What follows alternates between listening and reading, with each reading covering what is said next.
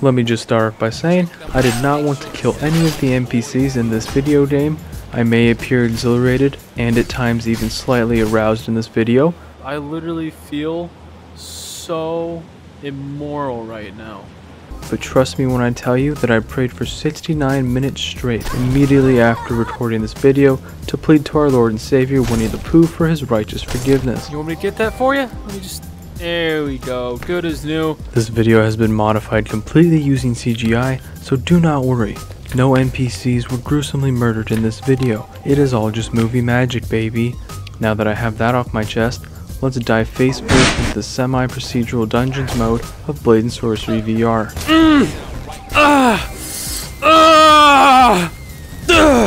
I feel like such a bad human being. Try to throw this and actually get a hit.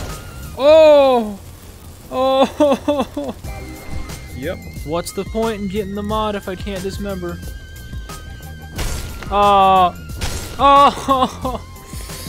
I'm sorry, buddy. I'm so sorry. I did mean to do it, but it doesn't make me feel good particularly. Those are actually some pretty clean dismemberments, if I'm being honest. Oh my god, look at those god rays. Holy shit. Gotta get rid of the evidence. Oh my god. Whoa! Oh my gosh.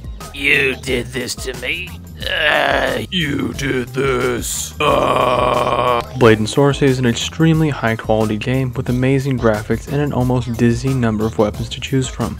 This weapon list includes goodies such as daggers, swords, maces, axes, a bow and arrow, a spear, magical staffs, and various exotic weapons. This doesn't even include the weapon mods that have been handcrafted by various members of the Blade and Sorcery community for your sinful enjoyment. My personal favorite is the Saber mod, which allows you to roleplay as the infamous Child Slayer, Anakin Skywalker.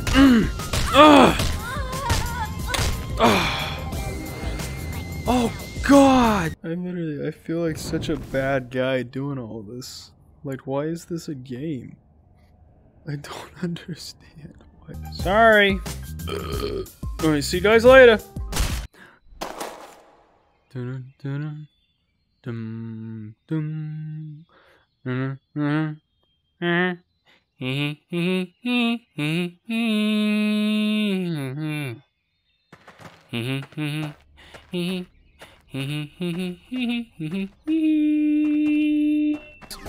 Oh!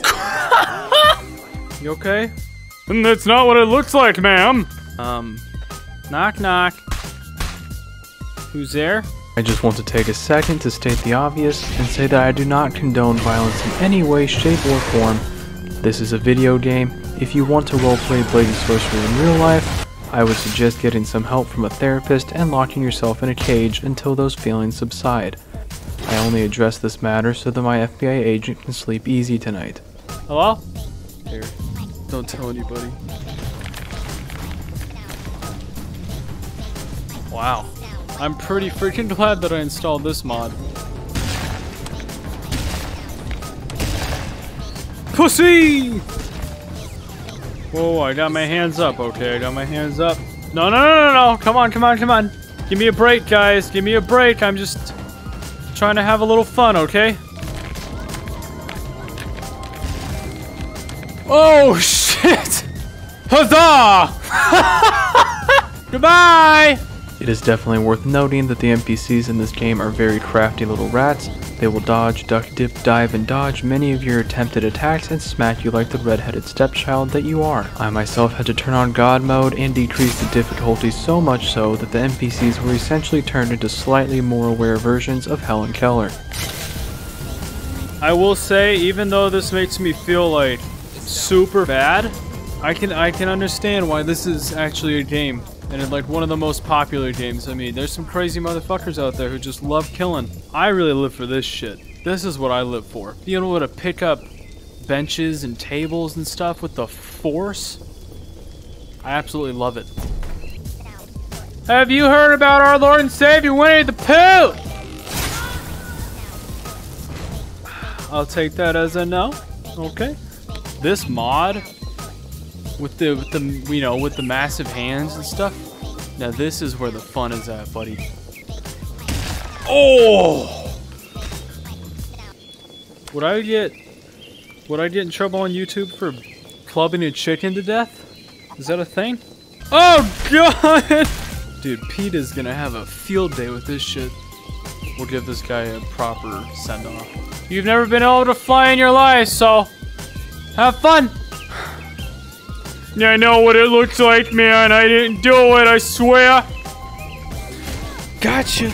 On the road again. On the road again.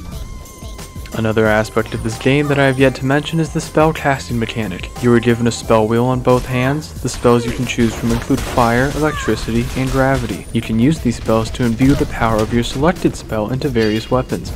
You do this by casting the spell with one hand and then proceeding to stroke your sword, or whatever weapon you happen to be using.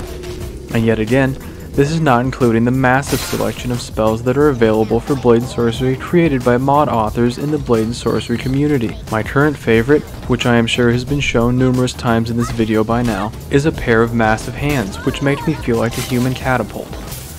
I pretty much spend 90% of my time in this game going around and slapping NPCs silly until they are mentally incapable of discerning between their own asshole and a hole in the ground. Oh shit! Did I just complete it? Did I just win? Have you ever seen that movie, Accepted? Jonah Hill was like in a wiener costume or something. He's getting bullied. Not chill, but he was getting bullied and he's like, "Ask me about my wiener!" That kills me so much. Ask me about my wiener! Then he gets all serious and he's like, "Dude, okay, can you just please ask me about my wiener?" You know what I'm saying? You don't know what I'm saying, dude. This is the Cool Kids Club, buddy-o.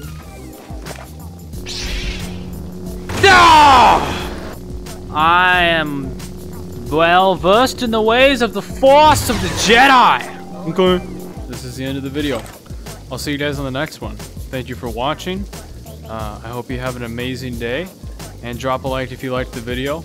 Oh, hey, if you're still here, you know, I'm a small YouTuber, and I'd really appreciate it if you watch some of my other videos. I got a bunch of these babies, so, you know.